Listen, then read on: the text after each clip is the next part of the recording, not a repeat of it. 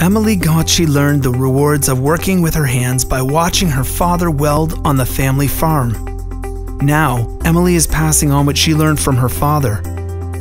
Next on Elevate Iowa, see how Emily turned a love for welding into a career teaching her craft to a new generation.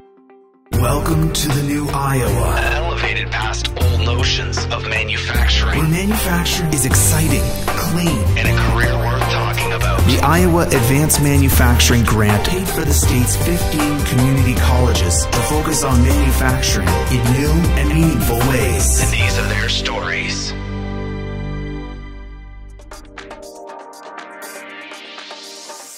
To look at Emily Gottsche, you might not think of her as a dirt under the nails, welding sparks type of girl, but who says there's a look for that? Emily grew up on a sheep farm in Iowa where her dad was, among other things, a scrapper. His work became her hidden passion, and that would someday shock her family. I salvage iron and other metal materials and do a lot of cutting. And when she was growing up, she would come out and watch me cut that stuff. And then occasionally we would repair some equipment. And it always amazed her how we could take and weld two pieces of steel together and give them the strength that we could give them. And it was just about like new. And she took an interest in that. And I didn't know she was watching that closely, but she was paying pretty close attention. But she's always been an outdoor girl. We did a lot of stuff on the farm, our own repair work. We had to fix gates, we had to fix a bucket on the loader, we had to fix a skid loader. I kind of like to play in the farmyard and play in the manure, I guess, I don't know. It was about the end of the semester, and she came home and she told me she was going to quit school. And I said, no, I don't think you're going to quit school. Yeah, I'm going to quit, I'm going into welding. Though Emily's father wanted what's best for his daughter, he had not yet noticed that the best thing for her would be to allow her to follow her passion, one that he introduced her to. I would see Dad weld, but I never really got to do it myself. I thought it was cool. I could stand near him and stand in the sparks and he'd give me a helmet. And I never really got burned, so I found out that it was neat. And it was neat how I could take two pieces of metal and fuse them together and build something that we could actually use. She went over and enrolled into the welding program, and then she was very fortunate because she got along well with the instructor. He made her assistant, and then after several years as assistant, then she was named the welding instructor at Iowa Lakes. And I think she was going to go into history, but she told me at that time she didn't want to teach. And it's ironic what she's doing today. Emily graduated from Iowa Lakes Community College and became the welding lab assistant, which eventually turned into a full-time welding instructor position. Emily's hidden passion became a reality, but her new mission was not simply to teach welding, but to pass on the passion her father's example created in her. This morning we started the gas tungsten arc welding process. So we really did an introduction, how to use the machines, what kind of electrodes you're gonna use, and what kind of shielding gases you were gonna use. Emily, who surprised her father and followed in his footsteps, has students who are full of surprises too. Nathan Dishler went to school for graphic design. Nick Dishler went to school for accounting. Both realized that the act of creating and problem solving with their hands was their life passions. Emily helped them get there. It was kind of interesting having a set of brothers in the class because sometimes you had to separate them every once in a while. Or you'd have the one brother that was doing better at a process than the other brother. So, you know, you always had to calm one of them down. You know, they were really good students, and then when they got to work with a new group of students come August, they really took a leadership role.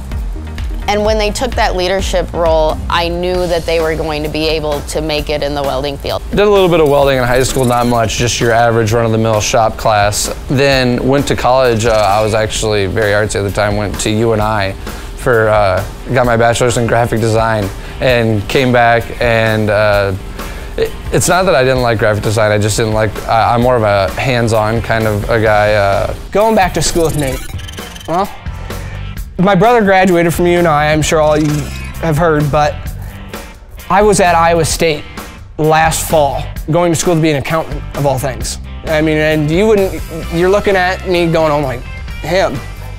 He wanted to go to accounting school, and you know, I did, and I got in the business law thing. I said, no, this isn't for me. And so I went home and I said, you know what, I think I'm gonna go to Iowa Lakes for welding. I think I'm gonna move back from Ames. This isn't for me. I need to go work with my hands. I love working with computers, but I like to do things with my hands too. And fabrication and all of that really interested me. Well, I knew if you wanted to fabricate something, you need to be able to weld it together too. And that was one of the greatest lessons I learned from Emily, was she would always tell me that. She would pair me up with someone and be like, hey, I need you to teach them this. And I would always get very nervous, you know, like, all right, you're the instructor, I'm the student. I don't know near as much as you, but she'd always say, no, you're going to learn something from working with this student too. David Gotsche's legacy of ingenuity as a scrapper, lived out now by Emily, a highly trained and skilled leader in the welding world, is actively being passed to a new generation of students who have found that they too have a passion for welding, like Andrew, a world traveler whose home is on 2 wheels. A little bit of a long story, but I'm actually on my 5th college. I lived in Japan a couple years, got into motorcycle riding, and came back to the States. Was down in Ames driving bus, and was looking for a place to kind of go to the next thing. Found Iowa Lakes actually for the motorcycle program. Did that for 5 semesters, and decided to go ahead and add in the welding because that'll allow me to build custom parts, frames, all that kind of stuff. And eventually I want to start a business, run my own thing, making parts, custom frames, fabbing stuff up. You know, it feels really great. One of my goals as a teacher, welding is a huge passion of mine. And I'm hoping to influence that passion in the students that I am able to teach at Iowa Lakes Community College.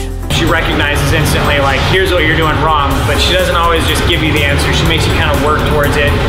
You figure it out yourself a little bit more, and I think it sticks a little better that way. You kind of understand the process a little better, so. And nearly everywhere I go, they say, well, you're Emily's dad. Yes, I'm Emily's dad. Well, I had her in welding instruction over at Iowa Lakes Community College. And it's just amazing on the number of kids that come up to me and tell me that. And it's just great to talk to them because they're out making a good living and working well in the community. And really a great feeling. It's just overwhelming. And I'm totally behind her 110%. I'm so grateful for her.